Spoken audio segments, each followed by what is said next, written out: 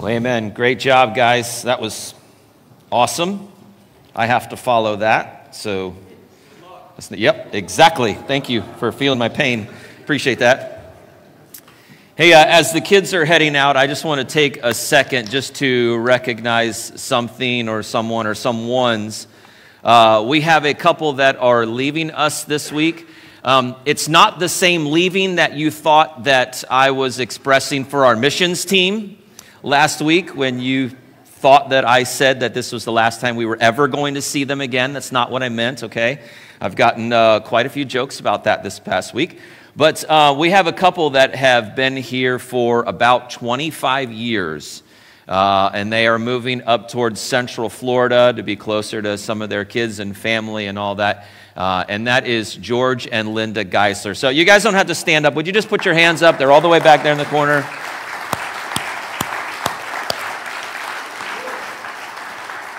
They have been very, very faithful servants for years, leading life groups and different ministries. George counts all of the heads in here. George comes in on Tuesday morning and helps Annie count the money. I could go on and on and on with all of the things that they have done here over the years and just the faithful servants that they've been. So we want to wish them well. And this isn't the last time that we see them. They're going to come back and visit, they promised me. But I just wanted to take a second and just pray over them real quick and just give them a proper send-off. So let's pray. God, we just come before you right now, just praising you and thanking you for George and Linda, just the awesome servants that they have been. God, this is a new chapter in their life. I know it might be exciting, it might be scary. God, I'm sure there are a ton of emotions coming with it just talking to them this morning, Lord. I could feel it already. But God, we know that you are in control. So I ask, God, that you would bless them. God, bless them in their health, bless them in their new endeavors, bless them in this new place, and God, watch over them. Thank you for who they are and what they have done here at ICC and ultimately for your kingdom for all of these years. Be with them, God. Help them to feel your presence in this. And we love you, Jesus, and it's in your awesome name that we pray. And all of God's people said, amen. Amen. Very cool. It's been a long week. I just got to say, I'll give you a little bit of news. If you were there on Wednesday night, you got the kind of the inside scoop in this, but we talked about it a little bit.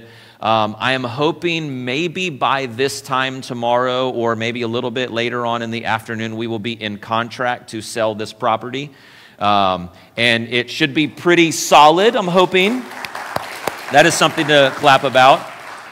We signed a letter of intent a couple weeks ago, and we've been kind of working out some of the details and that. And so please just be praying. Tuesday night is going to be a really big deal about that, not to go into all the details. You can ask me separately if you'd like, but just be praying for Tuesday night as well.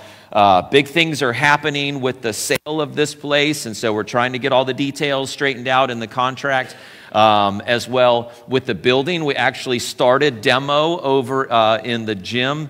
The electricians came in and they're kind of cutting out some areas so when we come in and blow walls, they can leave the electric right there. And so really crazy stuff happening. So it's been quite a whirlwind. So, all right, you guys, something crazy happened this week. Did you hear about it?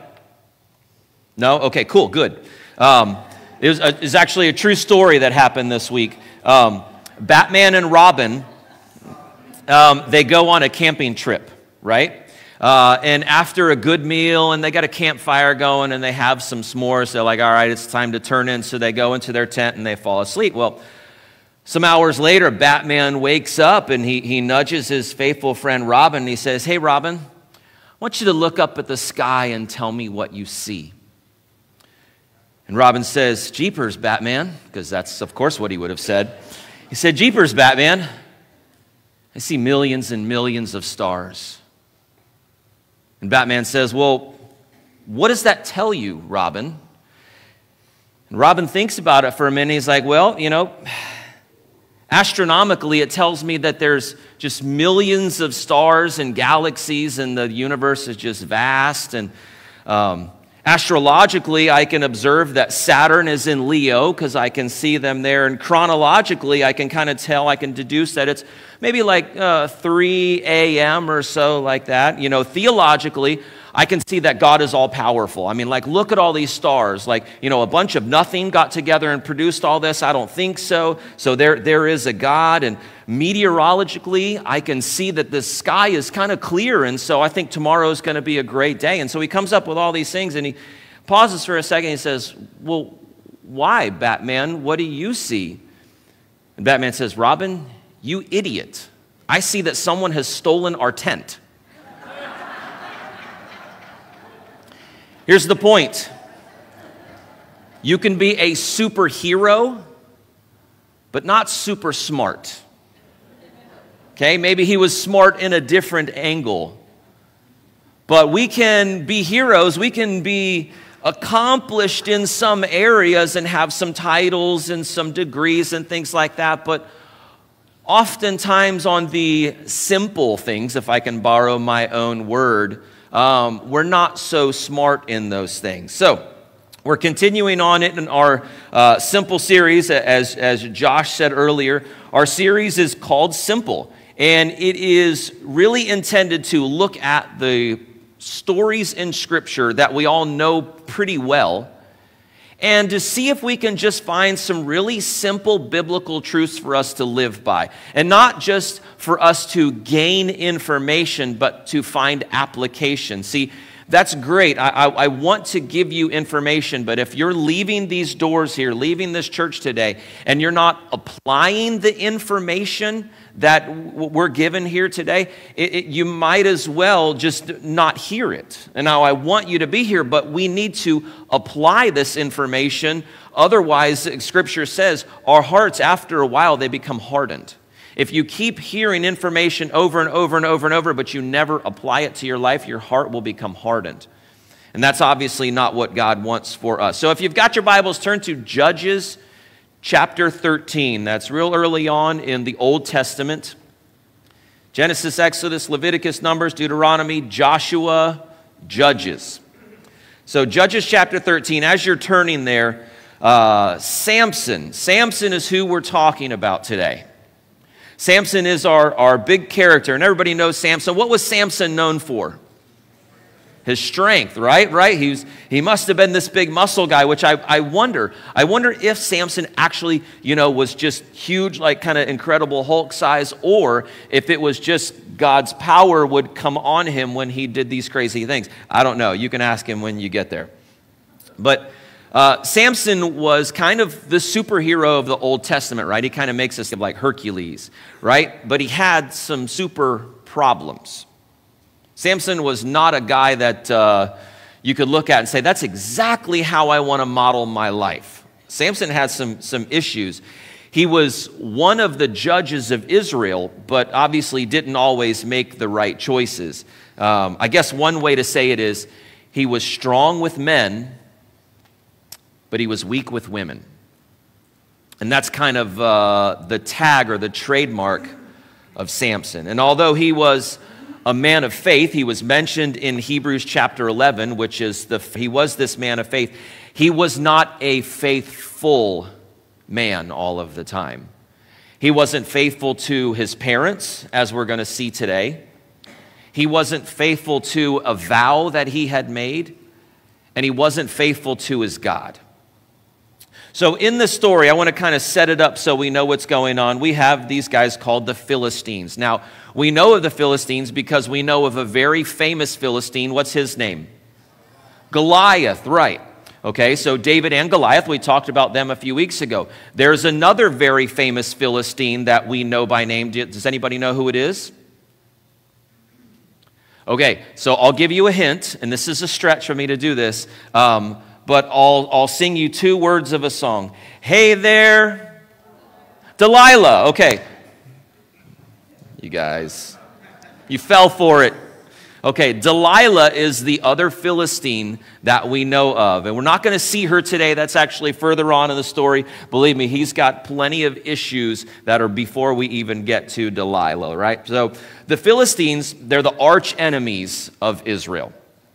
They migrated from the area of Greece around 1200 BC. I think they tried to invade Egypt. That didn't go too well, so they kind of migrated over to the eastern side of the Mediterranean Sea, so on the west side of Israel, on the south, kind of right along the coast. They inhabited 5 major cities, and we often hear about these cities in Scripture.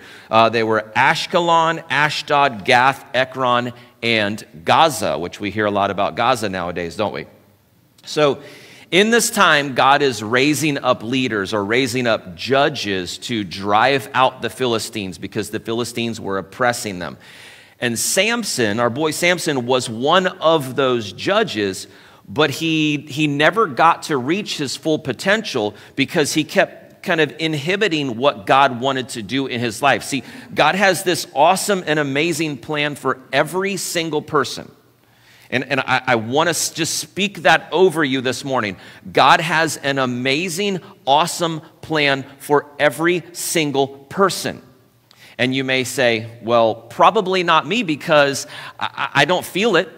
I don't see it. I don't see what, God's doing.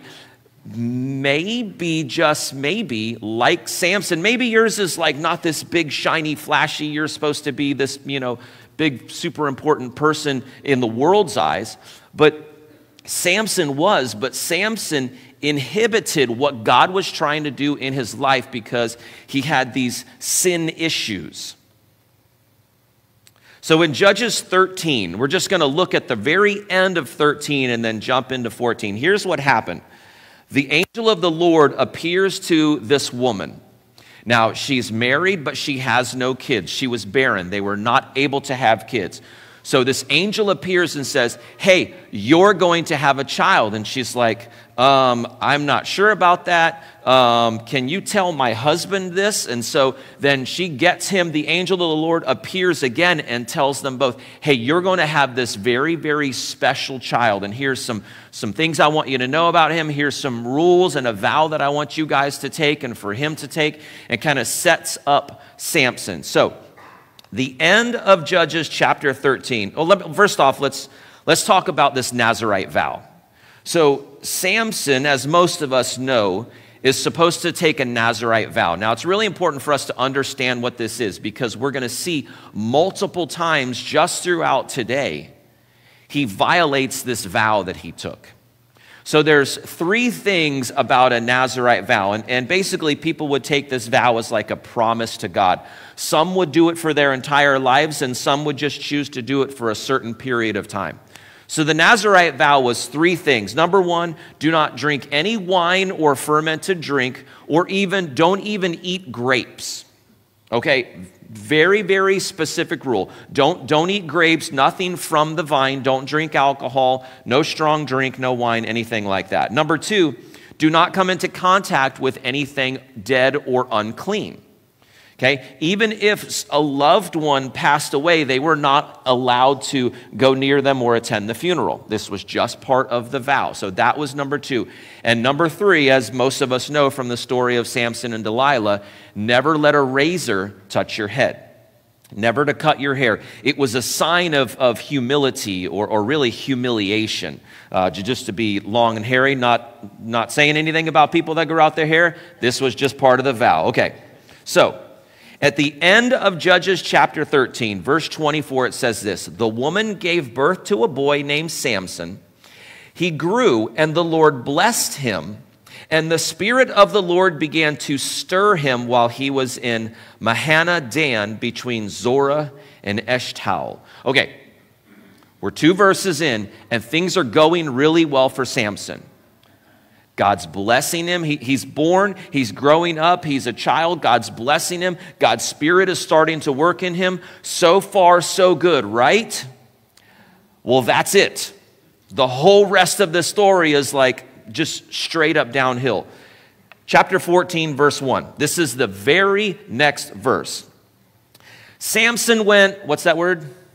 Down, remember that. Down to Timnah, and saw there a young Philistine woman. When he returned, he said to his father and mother, I have seen a Philistine woman in Timnah. Now get her for me as my wife. His father and mother replied, "Isn't there an acceptable woman among your relatives or among all our people? Must you go to the uncircumcised Philistines to get a wife?" But Samson said to his father, "Get her for me. She's the right one for me." A little bit disrespectful there, right, to dad? Now, understand a son going to his father saying, "Hey, Dad, I've found the one. I've chosen her. Will you go get her for me?" And the father would go and make arrangements and all that. That's how marriages were done. They were arranged marriages. So what he's saying is not out of the question. How he's saying it, you can see, is pretty disrespectful.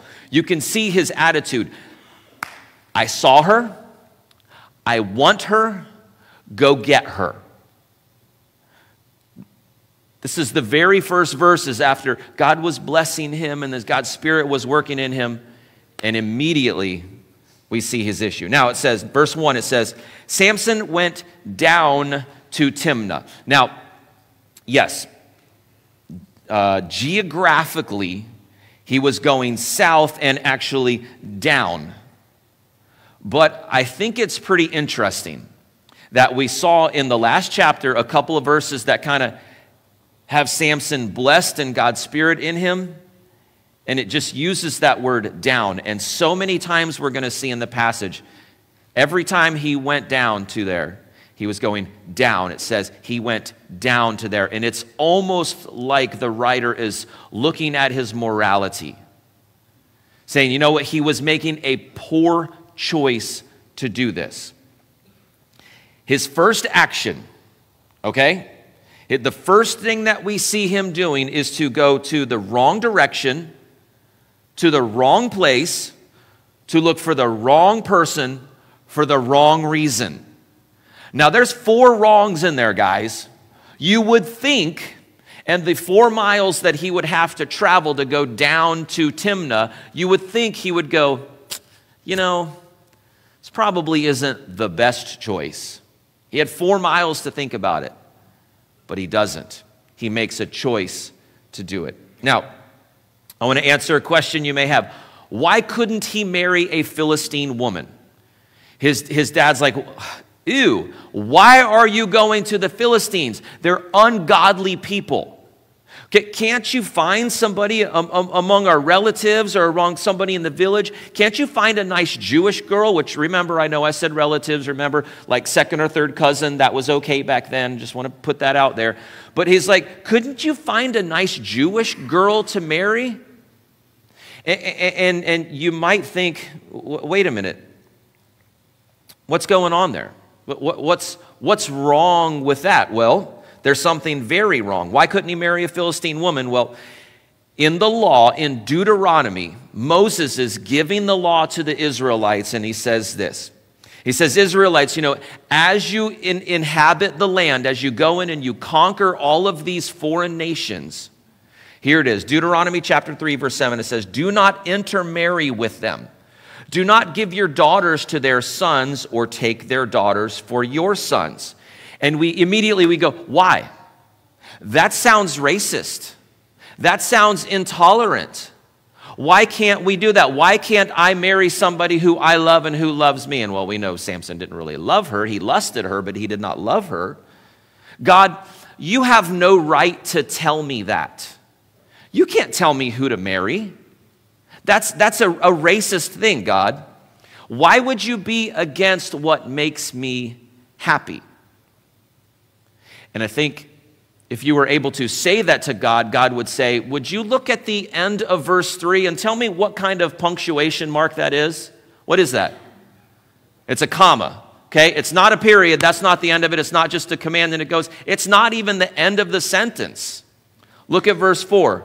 For, here's the reason why. Why aren't we supposed to intermarry with these people who have foreign gods? For they will turn your children away from following me to serve other gods, and the Lord's anger will burn against you and will quickly destroy you.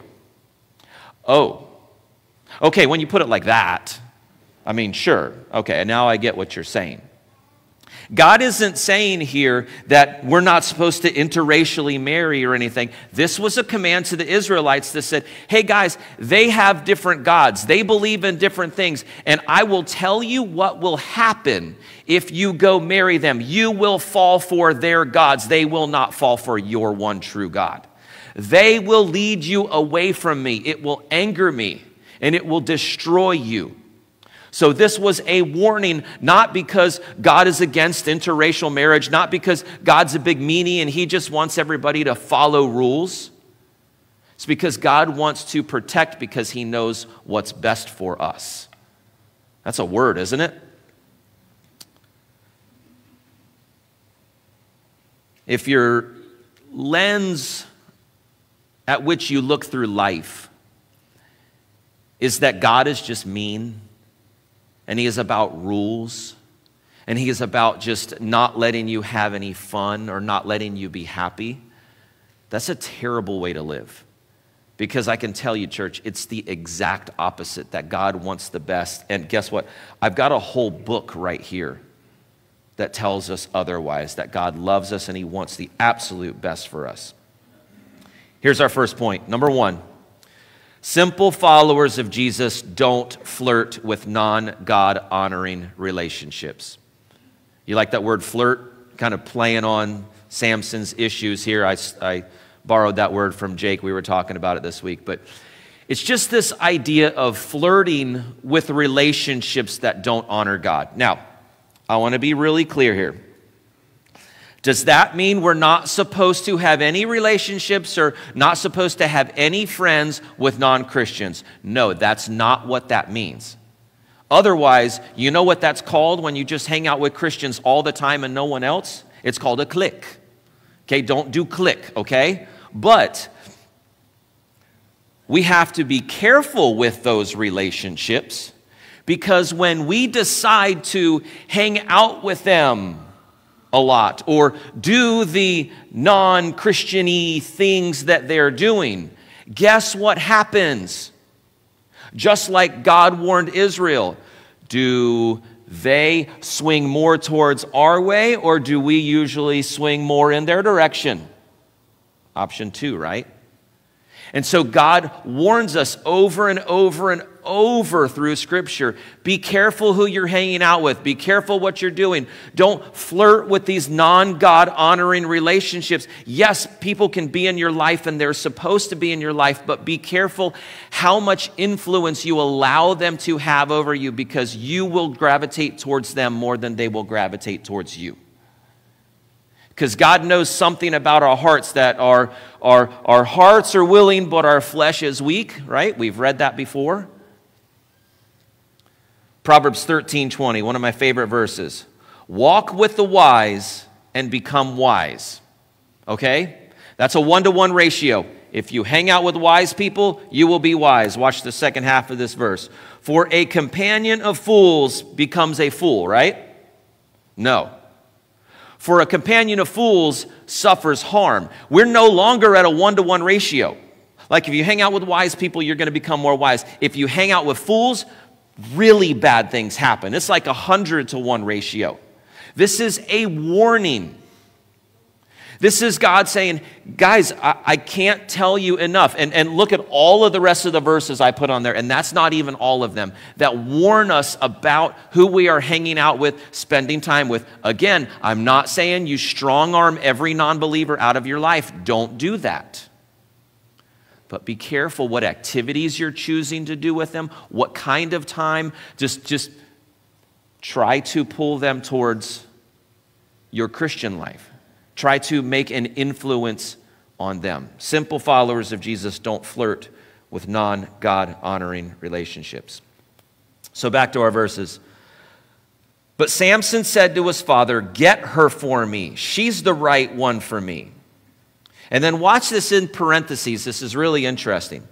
His parents did not know that this was from the Lord, who was seeking an occasion to confront the Philistines. For at that time, they were ruling over Israel. Now, the writer here, he does something very interesting. He puts in parentheses to signify, hey, listen, this is just my thought afterwards. here's the big picture thing. Yes, we've got the story, but verse 4 is just like, hey, I want to give you a little insight about what's happening here. He's like, God was doing something here. I want everybody to see that, the writer would say. But here's the thing. This doesn't mean we get to live however we want to live and make whatever choices we want, even if they're not God-honoring. And oh, by the way, God's just going to come along and fix everything, and God's just going to use everything anyway, so we get to do whatever we want. That is very much not what this is saying here. Here's what that means. You can let God rule over you. Like, God, I want you to be in charge. God, I want to live by your rules. But when we don't, maybe not immediately, maybe God will, give us some space. We have free will. We can make a lot of bad choices. But eventually, if you're not letting God rule over you, God will overrule you. God will step in and say, okay, enough is enough. That's it. And the choice is yours. Verse 5. Here it is again. Samson went down to Timnah together with his father and mother. As they approached the vineyards of Timnah, suddenly a young lion came roaring toward him. The Spirit of the Lord came powerfully upon him so that he tore the lion apart with his bare hands as he might have torn a young goat. Now, hold on just for a second here. I don't even know what that means. What does it mean? Oh, okay, it wasn't a lion, but I mean, like, was this like a, hey, what are you guys doing Friday night? Oh, we're going to go out by the lake, we're going to barbecue and stuff, and we're going to tear some goats. Man, it's going to be awesome. Like, what do they mean to tear a young goat? I don't know. I guess it just means a comparison. If you're going to tear something, a young goat would be easier to tear than a lion. But look what's happening here. This lion comes up on him. Even in his sinful state, even in him going down to Timnah to do something sinful, straight against God's command in Deuteronomy, this lion comes up on him, and even still, God fills him with his Spirit, and he's able to just tear this lion in two. Pretty crazy. It says, but he told neither his father nor his mother what he had done. Interesting. Then he went down and talked with the woman, and he liked her. Now, okay, if a lion rushed out at me and God's Spirit came on me and I became strong enough to grab the lion and tear him in half, you better believe I'm bragging about that, okay? But it's really interesting. Why wouldn't he tell his parents? Maybe is there something more happening here? Verse 8. Sometime later, so it gives us, this is the first time that it tells us he actually talked to her. Now, verse 8 is a little bit later. Sometime later, he went back to marry her. I guess he wanted to talk to her first before he married her. That's probably a good idea. When he went back to marry her, he turned aside to look at the lion's carcass. And in it, he saw a swarm of bees and some honey. The story just gets weirder and weirder. He scooped out the honey with his hands and ate it as he went along. When he rejoined his parents, he gave them some, and they too ate it. And here's that line again. But he did not tell them that he had taken the honey from the lion's carcass. Anybody see any red flags in these last few verses? There's just a few, right? But here's probably the biggest question, because here's where this started. What's a Nazirite doing in a vineyard? Why was he there in the first place? And do you realize his parents were traveling with him? But they weren't with him in the vineyard. It seems, and maybe he left a little bit early, I don't know, but it seems like they took the regular path, and every time he would go down to Timnah, he would make a detour and walk through this vineyard. Now I get it.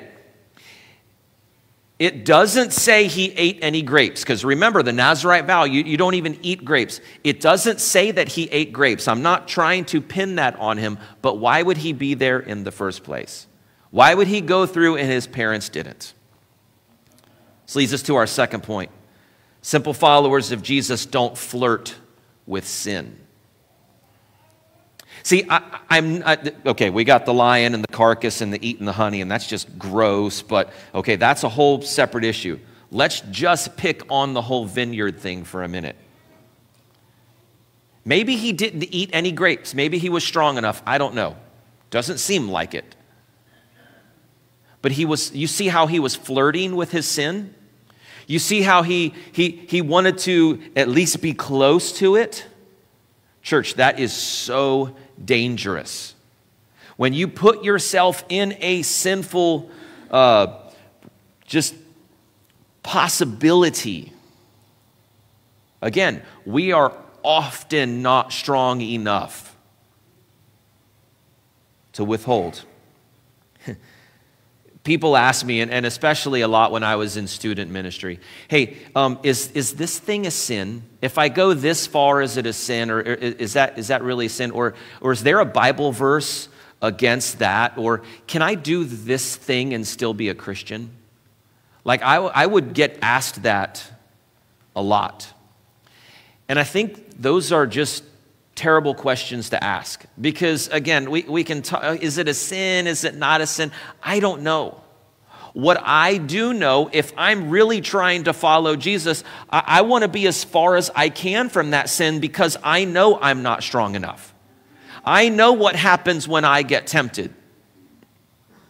I many times don't have the strength, so I've got to set up safeguards or guardrails in my life to be careful of that. I love the passage in Proverbs chapter 30, verse 8. It's a little bit of a different context, but I think the principle is the same. It says, keep falsehood and lies far from me. Just anything that's negative, anything that's bad, falsehood, lies, sin, evil, temptation, like keep it far from me. And don't go there now, but you can read the rest of it. It's like, because I know what's going to happen. I know that I won't be strong enough to fight it. And church, if we are foolish enough to flirt with sin and just to have it close in our lives, guess what's going to often happen? You will fall. And I will fall. We've got to set up guardrails in our lives. We talk about guardrails a lot. I love preaching on guardrails. If you go out here, you go north on US 1, or you can even go south, but let's talk Whale Harbor Bridge, right? What's right along the side of Whale Harbor Bridge? Guardrails. Why are they there? To keep you from getting wet, right? Okay? As legend has it, I had an uncle that drove his car off of, I think he was past the bridge, but on the north side into the water there. It was late at night. There were other factors involved. We won't go there. We're in church. And he swam up back to shore. His car was out in the water, and he looked out at it, and the headlights were still on. So he swam back out and turned the headlights off and swam out. I don't know if it's true. It makes for a great story. Okay. But the guardrails are there to keep us from going into the water, right? Are the guardrails the danger? I mean, I guess if you hit a guardrail, it's not good, right? But the danger is actually the water, right? Or you mountain people, the cliff, like imminent death is right there, right? That's the danger. The guardrail is there for protection. Why would we want to drive our car up and bump against that guardrail repeatedly? But we often live our lives like that. We often see how far we can go as Christians instead of just staying in the middle of the road as close as we can. Listen to this quote. This is from Charles Spurgeon. Some Christians sail their boat in such a low spiritual waters that the keel scrapes on the gravel all the way to heaven instead of being carried on a flood tide. So some Christians sail their boats in such shallow spiritual water that the whole time you're dragging bottom, when you could be carried just on a flood tide right into heaven. but you're dragging bottom the whole time. How about this quote? This one's even better. This one's from Skip Heitzig. Some believers will sail their ships so close to the lake of fire that their sails get singed. Ouch. But we do it. We do it a lot. Simple followers of Jesus don't flirt with sin.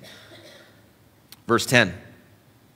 Now his father went down to see the woman, and there Samson held a feast, as was customary for young men. Now here's what's interesting. We see this progression. We barely even talked about the carcass and the eating the honey out of a dead thing and all that. Okay, there's so much happening here. But this feast, the original word means a drinking feast. Kegger, actually, is how it's translated in the Bible. I'm kidding. I love the wave of people getting that, okay? Or you're laughing at me, that's fine too, okay? Is that kind of maybe going against the Nazirite vow to have a big drinking feast? Yeah, I would say so. He repeatedly is just making poor choices. Verse 11, when the people saw him, that's the Philistines, they chose 30 men to be his companions. Okay. He's going down for his wedding party, right? So basically kind of this is a 7-day feast. I guess in our terms, this would be kind of like the bachelor party and the wedding, and it's like 7 days of just big party. Samson doesn't come with an entourage, and they see him and they're like, oh, we need to go find 30 guys to hang out with him so they could properly have this party. It's actually called the friends of the bridegroom. It's in Scripture. Jesus even refers to it. Here's the question. Why? Why would they have to do that?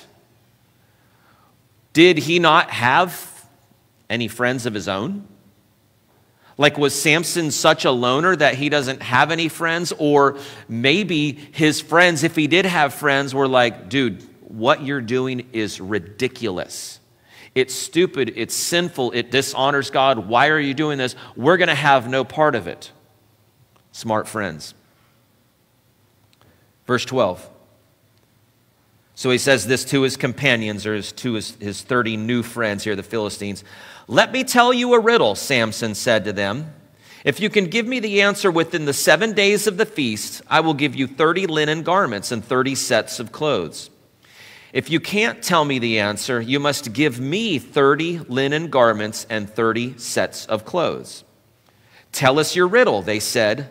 Let's hear it. Now, this seems like Samson was being arrogant, and there was probably some arrogance in there, but this was a customary thing to do. This was a little bit of a word banter back and forth, a kind of a game that they would play. It's okay, I'm going to give you a riddle, and if you can figure out the riddle, cool, you win the prize and all of that, okay? It's just like a battle of the wits, and that was customary back then. So verse 14, he replied, listen to his riddle, out of the eater, something to eat. Out of the strong, something sweet.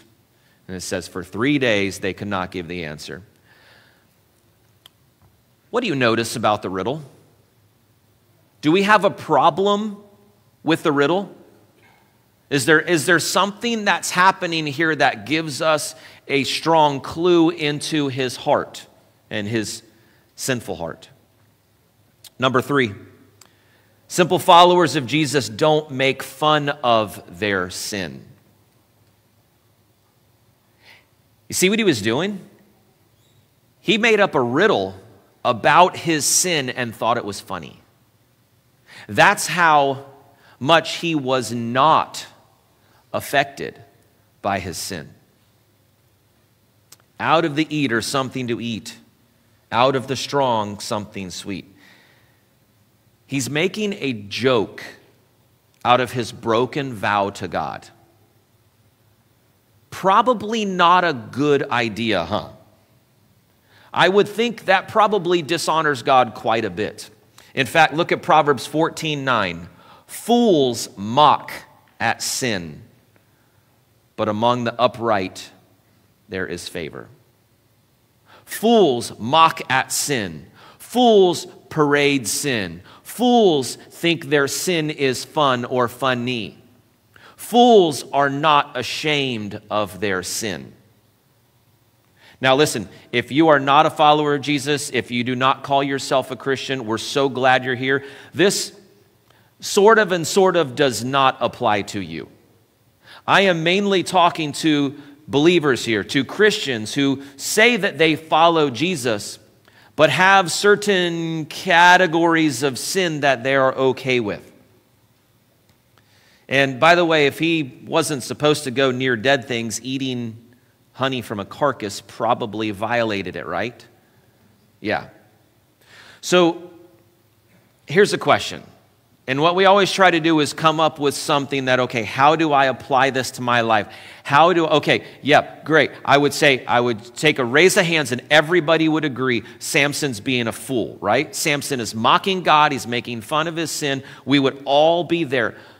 But if I let you just worry about Samson, I would be doing you a disservice. So let's look a little bit internally, and we like to do this often. So here's a couple questions, couple little exercises here. Is it possible that there is sin, or let me specify this, maybe not even sin, maybe I don't have a verse for it, but ungodly behavior, we'll call it. Maybe it's behavior like if I took a snapshot of you doing this thing and put it up here right now, you would probably sink a little bit lower in your seat. Or if some practices that you were doing in business were to found out and they're shady, they're gray areas, but we found out about it, ooh, you probably wouldn't want anybody to know. Those are the things I'm talking about. So maybe it's not sin necessarily, but is it possible that there is sin or ungodly behavior in your life that you have justified or even celebrate? Think about it. Think about it this week. Here's another way to ask it. Are there certain categories or areas of your life where you exclude God and are happy to enjoy your sin? Have you become okay like Samson was? Like, okay, yeah, I'm Samson, I'm the judge, I got the Spirit of the Lord, I'll keep my hair for now. Okay, at least I got a third of my vow going on, at least for a while. But, these other two areas, God, you know what? I think that's a little too strict. God, I just think you don't want me to have fun. God, I'm not going to allow you into those areas. Are we somehow maybe making compromises? And going back to what I was saying earlier about God has an amazing plan and purpose for every single one of us. Could it be possible that you are inhibiting that amazing plan and purpose because of some of the choices that you're making in your life? Here we go. Let's finish this out. It says, for 3 days they could not give the answer. On the fourth day they said to Samson's wife, coax your husband into explaining the riddle for us, or we will burn you and your father's household to death. Did you invite us here to steal our property? Then Samson's wife threw herself on him, sobbing, you hate me. You don't really love me. You've given my people a riddle, but you haven't told me the answer. I haven't even explained it to my father or mother, he replied. So why should I explain it to you? This is not going well, okay? She cried the whole 7 days of the feast. So on the seventh day, he finally told her because she continued to press him. She in turn explained the riddle to her people. Before sunset on the seventh day, the men of the town said to him, what is sweeter than honey? What is stronger than a lion? Samson said to them, here it is, guys, if you had not plowed with my heifer, you would not have solved my riddle. Now, okay. Guys, you know, okay, pause for a sec. You do know it's Mother's Day next week, right? Okay, you can thank me later. Okay, now, back to the story. This marriage is not starting off on a good foot, right? Okay, first off, his quote-unquote new friends here threatened to burn his new wife and her father and the whole family, burn them to death. She comes and throws himself on her and is crying to her and is saying, "You've not told me," right? And he's whining. So then she goes and tells his riddle, and then he calls her a fat cow. That is not a great way to start a marriage, okay? I'm not really one to give a lot of marriage advice, but that's not, just don't do that, okay? Verse 19, "Then the Spirit of the Lord came powerfully upon him." Again, interesting how in the middle of his sin, God's Spirit still comes on him to accomplish God's will. God can rule over you, or he can overrule you.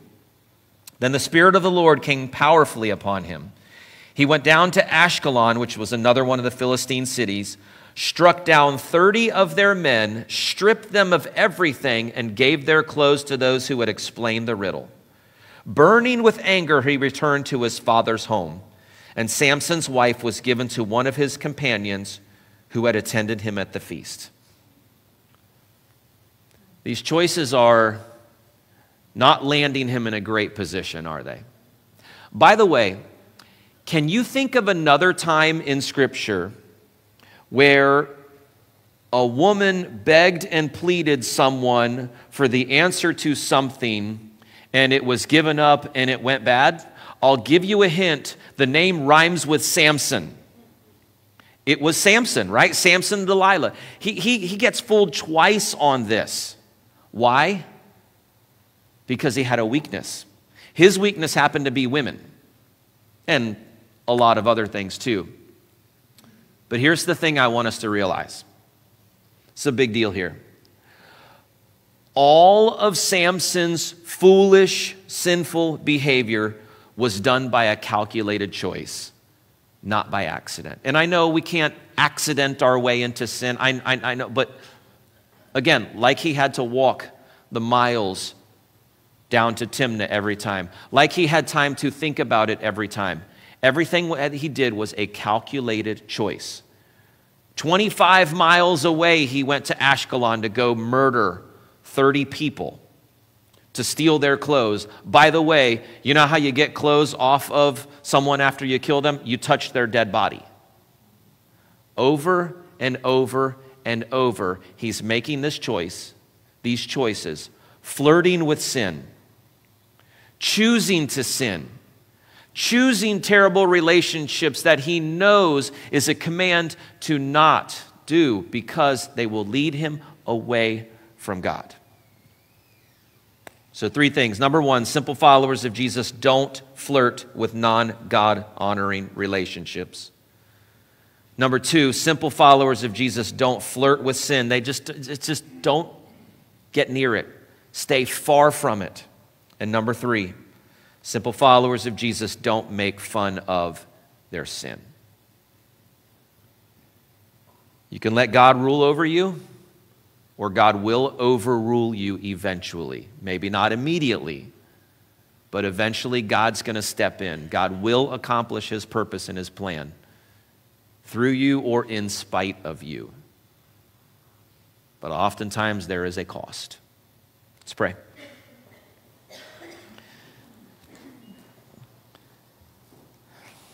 God, thank you that you do step into our lives. And God, when you see us on the wrong path, when you see us choosing sin or flirting with it, God, you step in.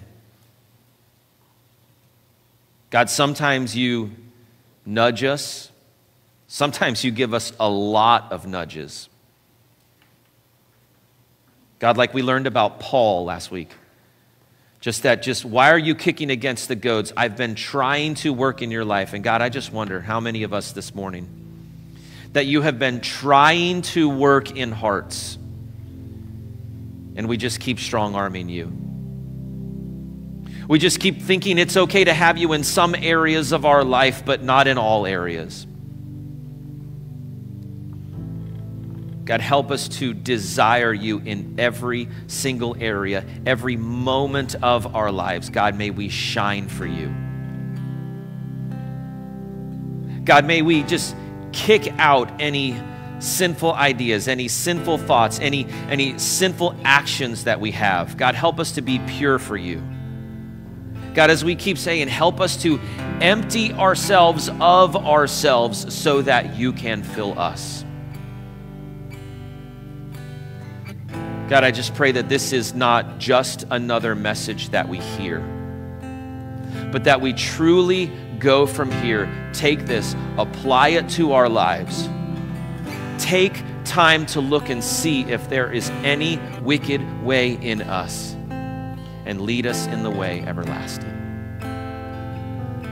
Thank you, God, that you convict. Thank you, God, that you convict the hearts of believers. And also, God, thank you that you convict the hearts of unbelievers. God, in this moment right now, if there are those here that do not know you as their personal Lord and Savior, they would not be able to stand up and say, Jesus is my Savior. He is the Lord and Master of my life. God, would you convict those hearts right now? Help them to know, God, you are a Savior. You are a life changer, not just this life, but eternal life. And that eternal life is only through your Son, Jesus.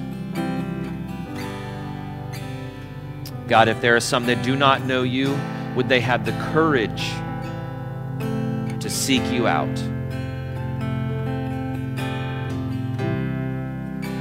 God, use us, use the church in an awesome way to further your kingdom. God, use Island Community Church in such a way that we can bless this community, not just in ways that will financially help or just meeting with people, but God, that will bless them in ways that will matter in 10,000 years. Help us to be a church that sees evangelism as important, that we care about the souls of people. God, work in our hearts like never before. God, we pray for this time of offering. Use it, God. Help us to be wise. Help us to be generous, because you have been so generous to us. And God, we pray all of this in the awesome, most holy name of Jesus. Amen.